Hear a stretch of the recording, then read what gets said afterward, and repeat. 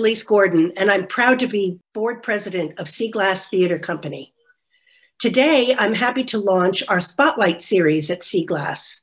Over the next several months, we will be highlighting colleagues, collaborators, and featured artists with Sea Glass Theater Company. We're very excited to bring you this series, and it will be available on our website and YouTube channel. So let's kick it off with countertenor Dr. Wee Kiat Chia. Dr. Chia, welcome to our inaugural Spotlight with Sea Glass Theater Company. Wee Kiat, you are one of our favorite collaborators, and we're so thrilled to have you here today to talk to us about your background and your musicality and how that all happened. So why don't we start with where you grew up and how you first experienced music? Sounds good. I grew up in Malaysia in a family, obviously, that loved music. I started singing since I was in kindergarten, and I participated in singing competitions throughout my years in primary school. But it was not until when I started singing in my high school choir that I was given proper music training and education. Wonderful. And was that what inspired you to focus on your instrument and your singing? Was that in high school, or did it tell us a little bit about that part of your inspiration? Yeah, I definitely learned a lot in high school choir. And after graduating high school and having taught about countertenor in my high school choir, we were listening music to like music ensembles like King Singers. That is where I got to learn about countertenor singing, you know. And my sister, Ian, who had seen my potential in music and singing throughout my potential in music and singing throughout my life, she encouraged me to apply for music school, actually. Not only that, as a classical singer herself who had studied music in Vienna for about 6 years, she specifically advised me to audition as a countertenor. And in, I think, 206, I started my professional training in Singapore as the school's first ever countertenor. Wonderful.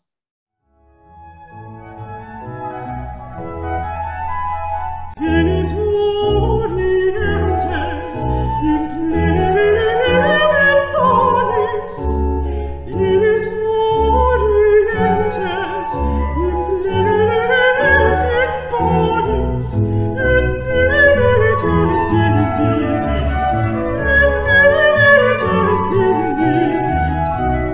dimisit in ades, et divitas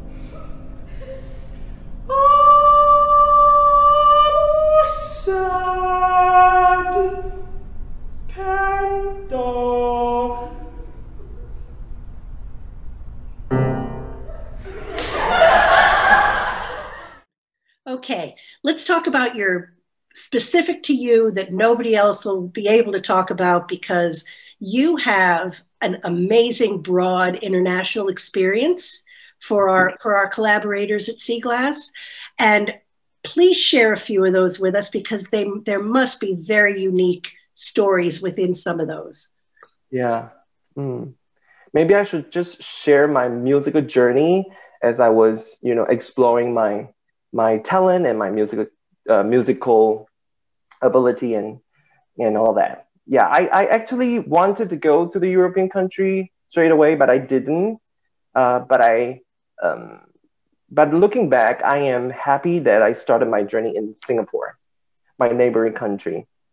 I met some of my best friends while I was there, and one of the reasons why that we are still very close friends, I guess, is because we the learning culture there was very friendly and open-minded, especially for beginners and young singers. So among the students, we would openly discuss with each other about our performances, whether it be critically or, but definitely respectfully. And that's how I was built as a career singer. That kind of built my professional personality, so to speak. And after Singapore, I moved to, no, before I moved to Hong Kong, I actually applied to Royal College of Music in London. I was so happy that I was accepted, but it was very expensive, and it was a lot of money that I didn't have, and I ended up declining that offer. So I was totally lost. I didn't know what to do, but after having a chat with my teacher, she advised me to audition for Hong Kong Academy for Performing Arts. And that was how I began my new journey in Hong Kong with full scholarship and accommodation. On the financial perspective, it was a great opportunity to help me to push me into another state of my musical life. And Hong Kong. On the surface, I didn't seem to be a big difference moving from Singapore to Hong Kong because it's from one Asian country to another. But to my surprise, it was a little bit of a culture shock because it was definitely more competitive in Hong Kong. However, I enjoyed my school tremendously. Um, and as you know, there are many big businesses in Hong Kong, and many of them would collaborate with our school as sponsors. Through an in-house private scholarship, I managed to go to Europe 2 times during my years there and participate in summer programs in Austria. And that was my first educational trip to Europe because of my school in Hong Kong. And as I said just now, I went back home to Malaysia after graduating school in Hong Kong and started working in Singapore and Malaysia. After about 3 years, I have decided to further my studies.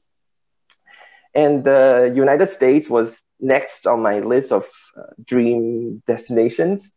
It took me a while to think about that option because, I was 20 something, late 20 something, and starting another chapter was not too difficult for a 20 something year old guy, but it was still like a new country, not the native language. They're not speaking your native language, so it was a huge decision to make. But I stuck to my guts, and then I came here, and then I was so happy that I made this decision because I get to come here and meet so many new musicians, make so many new friends, and creating a new life here in this country.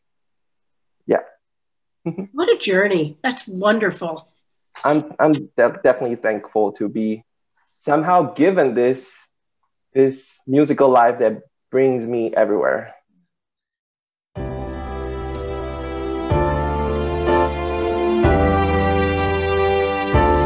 Forget your trouble. Happy day. Come on, get happy. I'm here again. All your cares away. Shout hallelujah. So let's sing a song. Come on, get happy. Cheer again. Get Happy ready for days the are here again. What do you do during your downtime? Oh, downtime. We definitely have a lot of downtime recently, I guess.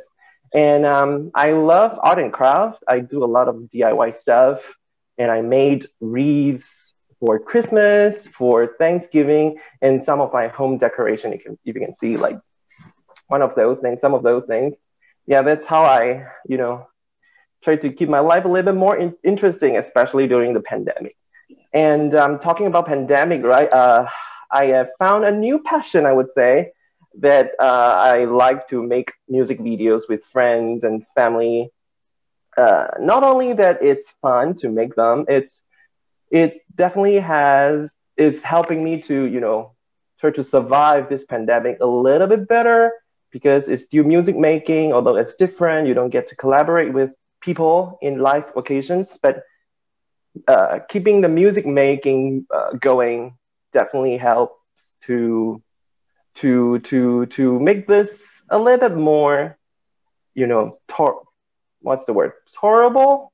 Tolerable, yeah. Tolerable, yeah.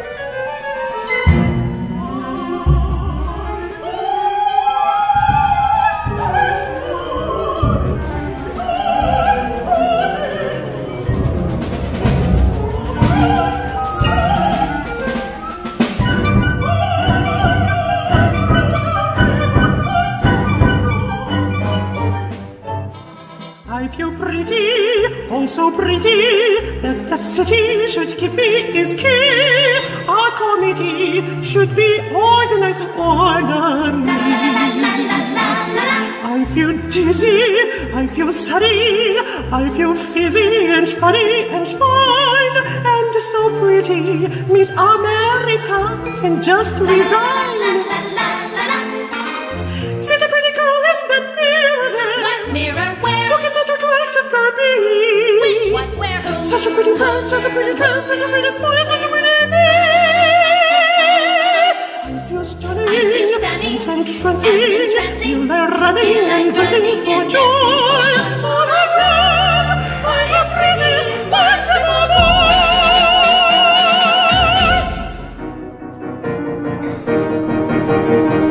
Lisa, don't move.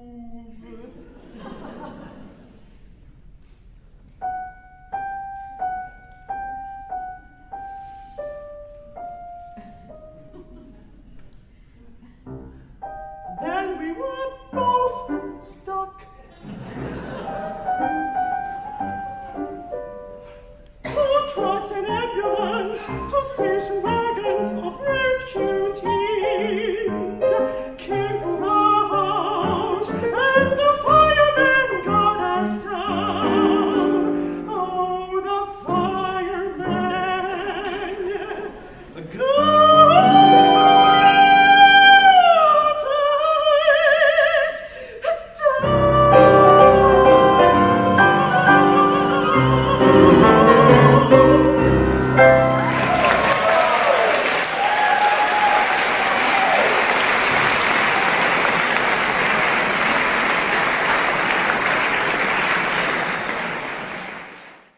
Awesome.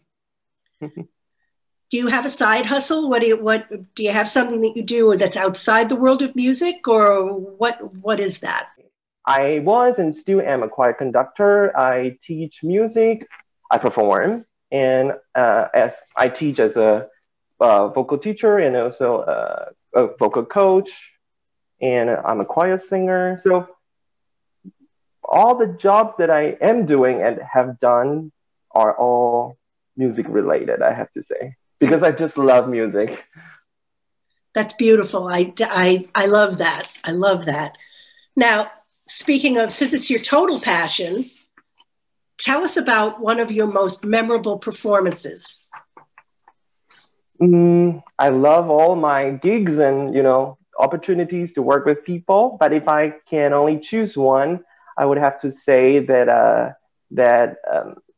being able to workshop the collaboration of Beth Morrison projects and Whitesnake projects in their Ouroboros trilogy, was one of my most memorable performances because not only it was a new work and it was very interesting to be a part of it. It also helped me to be hired by them and being a part in the professional premiere of the trilogy in Boston.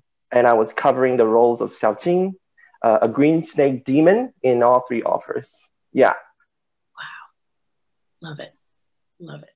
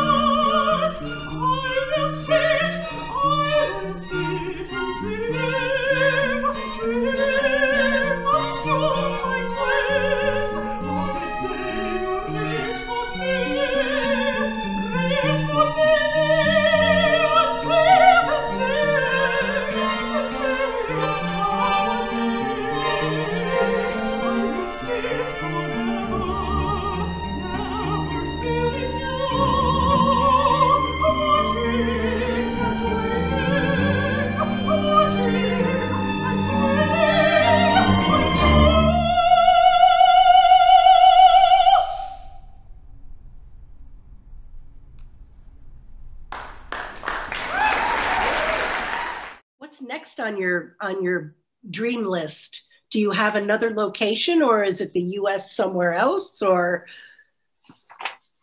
Oh, wow. I mean, for music educational purpose, I think this is my last stop. I've gotten my doctorate degree. I definitely want to learn more beyond a doctorate degree. Life is a lesson itself.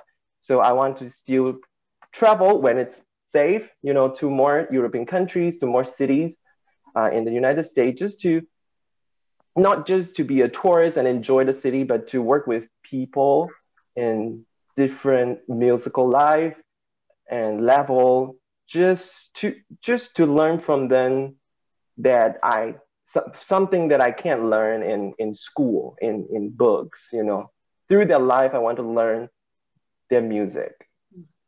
Well, that'll be our gift from you. If you stay within the United States, we'll be able to see lots and lots of you more easily. That'll be wonderful. I'd love to be here. Yeah, I have to ask you about the countertenor. It's considered to be such a niche voice type. Would you please share some of the more interesting reactions you've had and some of the things that surround that amazing and unusual voice? Yeah, it is unusual. And the the beginning of the journey was so unusual as well, because usually you would think that it was someone else that reacts negatively or curiously about this voice type. It was actually myself, that reacts some sort of negatively, because as a young singer, it was just not easy in the beginning to not think about how others might think of you, especially when you just started singing and you are very self-conscious, you don't know much about your own voice type or even your life. So you're learning everything. So when I was still learning about this voice type, I was so nervous. And whenever I still remember, whenever I was in school, whenever I felt someone was like walking past the practice room or in the corridor, my voice would just close up, and I didn't just I didn't dare to sing out loud. But having said that, of course, there are still many people who would be amazed by the fact that a male could sing in a female range. But at the same time, some would laugh when they heard you, or they would try to ridicule you just because they didn't understand. Why are you singing like a girl? Um, it took me a while to accept the fact that this reaction could just be a norm in my musical life. But I accepted it, but it doesn't mean that it was easy for me. I remember sharing my concerns and emotions with my voice teacher then. Uh, and I still remember vividly her words of encouragement. She said, and I am paraphrasing here, if they laughed at you, it is because they are ignorant. And you should not feel bad just because you are good at what you do and you know better than them. So, so it is now, and she said, it is now your responsibility to teach them what a countertenor is. You know, you are a singer. At the same time, you are also an educator to your craft. So it's your right, and it's your birthright. That's a big word. Or just it's your responsibility to carry on with this art and teach more people about this craft. So that conversation definitely follows me throughout my entire musical life.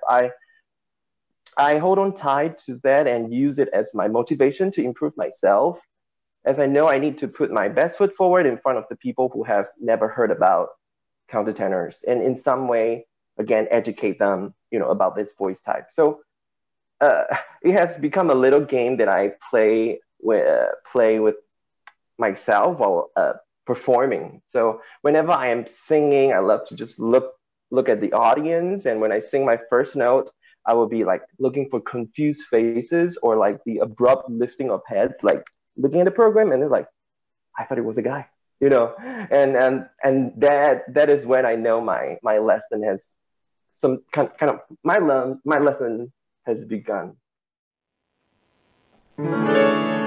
Quiet, sleep, or I will make. Green is weeping with the snake, and cruel where adamant is take. My body to the boiling lake, where fire and brimstone never slake. Thy heart shall burn, thy head shall ache, and every joint above it quake. And therefore dare not yet to wake. Quiet, sleep. Quiet, sleep. Quiet. Quiet, sleep, or thou shalt see the horrid hags of Tartary, whose tresses ugly serpents be, and Cerberus shall bark at thee, and all the furies thereof free. The worst is come, 'tis symphony, shall thus into eternity. And therefore sleep thou peacefully.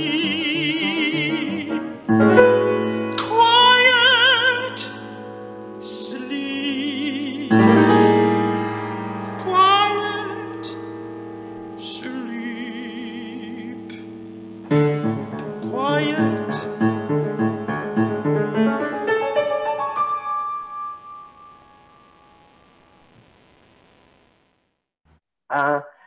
There was this specific story that I would like to share. It was funny to me as well. So I was performing as one of the soloists among a soprano, a tenor, a baritone in a concert in Malaysia. So in the concert, there was a huge screen where the camera would be projecting live footage of the performance. So during one section of the music, each soloist would take turn to sing their lines, and each time the camera would kind of zoom in on that performer. So like when the soprano sang, the camera was on her, and when the tenor and the baritone sang. But when I was singing, the footage was showing the soprano, but obviously her mouth was not moving. And the camera started kind of panning and zooming out.